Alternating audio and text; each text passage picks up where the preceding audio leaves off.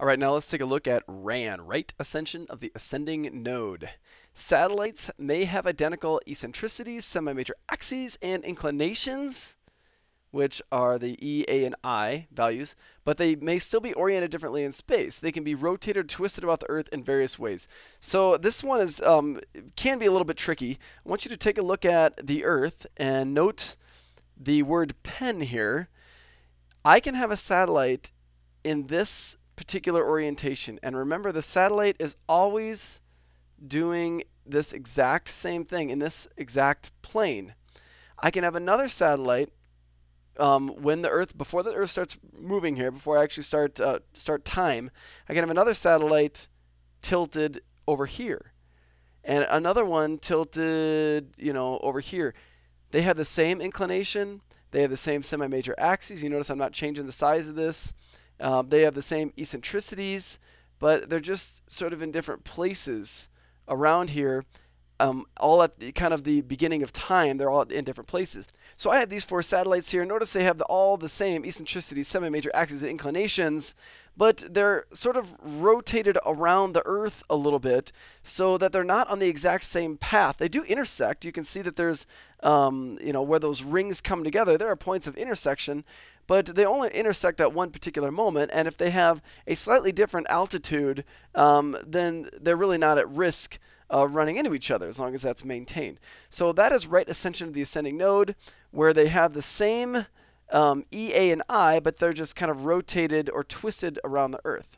So taking a look at this, just watch this video here and see if it makes a little bit more sense as you watch what's going on. Right ascension of the ascending node is the angle measured along the equatorial plane between a vector pointing to a fixed reference point in space. So the first point of Aries, that's the space that we are picking.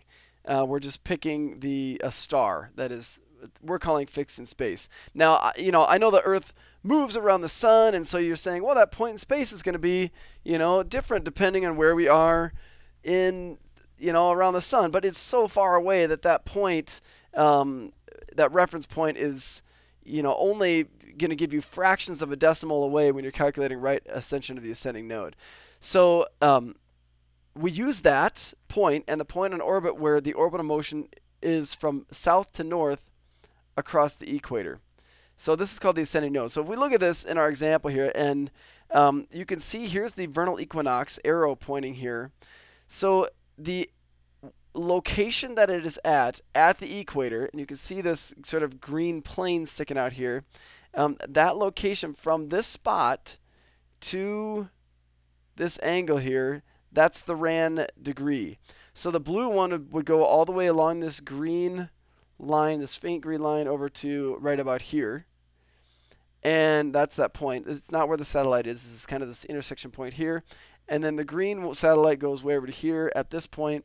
And it appears that these are each at approximately 30 degree, and it shows it down here, 30-degree markings, each one of these degrees coming out of here. So we have it at 0 degrees because it's going right through this pink one, the vernal equinox, and 30 degrees away from the yellow, 60 from the blue, and 90 from the green. So you're going to need to see some examples to solidify this in your brain, I know, but this is just kind of the beginning of it. We also have argument of perigee. Orbits can have the same eccentricity, angle of inclination, which is I, semi-major axis, and RAN, and still have different orientations around the Earth. If they have a specific eccentricity, you may have one like that's orbiting kind of here, and you may have one that's pointed sort of out here.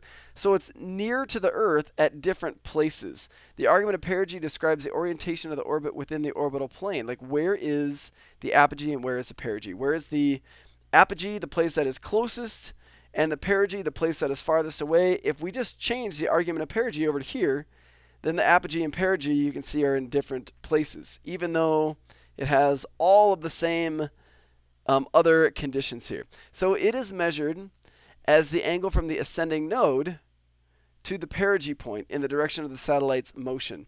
So this one, again, is quite tricky. If you look at the orange one here, if we look at from the ascending node, so going out to the ascending node, so we're talking this direction towards here, to the perigee point, that's the direction that we're going, that's where we're measuring the angle. So in this case, as we go out, we are at a 0 degree plane, 0 degrees here. Now, if we go down, then that's 90 degrees. As we go all the way around here, we're at 180, and we're going all the way around here is 270 degrees to the top. So again, this will take a little bit of practice, and you're going to have a simulator that you can sort of toy around with and play around with and modify and adjust all these things. And I strongly suggest you modify and play around with them enough so that you can get a better understanding of what all of these things are. And as you are playing around with that simulator, if you're still like, what the heck is argument of perigee and RAN, like it doesn't make sense, I don't get it, then that's when you need me, and I'll help you figure it out, because I have a tennis ball and things, and so I promise that I can help you understand this. True anomaly is the last piece, and this is basically after an orbit and its orientation have been thoroughly described using all of those other options or criteria. There has to be a way to describe where it is on that orbit. Where is my satellite exactly right now? And that is true anomaly. The true anomaly is where its location is at any given instant. So true anomaly, again, is the angle between the perigee point and the satellite's location measured in the direction of the satellite's motion, and this value is constantly changing as the satellite moves in its orbit. True anomaly is 0 degrees, so this gives you a value, 0 degrees at perigee and 180 degrees at apogee. So if you want to know what the true anomaly is, you see where it is, and then just measure the angle from either perigee is 0 and apogee is 180. So you just measure where it is with respect to, basically with respect to perigee, the closest point to the Earth. So Keplerian elements in review. This would be a great time to just double check and note all these down. Make sure you have all these. There are 2 elements that describe the size and shape. They are eccentricity or eccentricity and semi-major axes. So those letters are E and A. So pause this, make sure you have that noted. There are 3 of these describe the orientation of orbit in space. You have inclination, right ascension of the ascending node, and argument of perigee. And one of these parameters of the Keplerian element set describes the location within the orbit at any given moment, and that is true anomaly.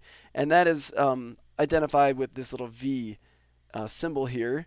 And argument of perigee is this W. These are some Greek letters. We have the omega symbol here. So a timestamp, referred to as an epoch, must also be included when providing a Keplerian element set. This is so that it is known when the set of values was accurate for the satellite or when the snapshot of orbit was taken. So there are so many different factors. We can tell exactly where it is based on true anomaly, but in order to know when it was there, that you have to know the epoch. And so, or the epoch, there are different ways that I've heard people pronounce this. But that is your actual timestamp. It was there on June 1st, 2012 at 10:47 and 12 seconds a.m.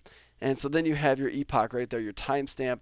And that's when it met this true anomaly value of a certain number of degrees in this argument of perigee under this right ascension of the ascending node at this particular inclination with the semi-major axis of this and eccentricity of this. So all of these parameters then can tell you exactly what that satellite is doing in that exact orbit. So here are Kepler's laws in review. We have first law, satellites will travel around Earth in elliptical paths with the center of Earth as one of the foci. That is Kepler's first law. So we've taken a look at all of this junk, and now we are throwing this last piece of hopefully clarification at you. Kepler's second law is a line drawn between Earth and a satellite will sweep out equal areas during equal time periods anywhere along the orbit. This one is really cool. So if you have a satellite way out here, remember it's going really slow out here. Remember from that Molniya clip, really, really slow. So in a time period of whatever this is, maybe this is 40 minutes. It'll be here 40 minutes later, it's here. If we find the area of this green slice, and then we compare here, in 40 minutes, it's going really fast on this side of the Earth as it whips around. It goes a big distance. We find the area of this slice. Those 2 areas are going to be exactly the same. So that is Kepler's second law. The line drawn between Earth and a satellite will sweep out equal areas during equal time periods anywhere along the orbit. And that's just going to show that it's moving slower here, but it's really far away. And it's moving fast here, but it's really close. So that's sort of what that is connecting. So translated, this means the speed of a satellite changes as the distance between it and the Earth changes. At perigee is moving fastest, and at apogee is moving slowest. And Kepler's third law, the period of an orbit T is related to its semi-major axis A by this equation that you've already written down. So those are Kepler's 3 laws, and we had to kind of go through what the heck was happening before I listed them out. So hopefully now you've recorded down the 3 laws and you've recorded down the Keplerian elements.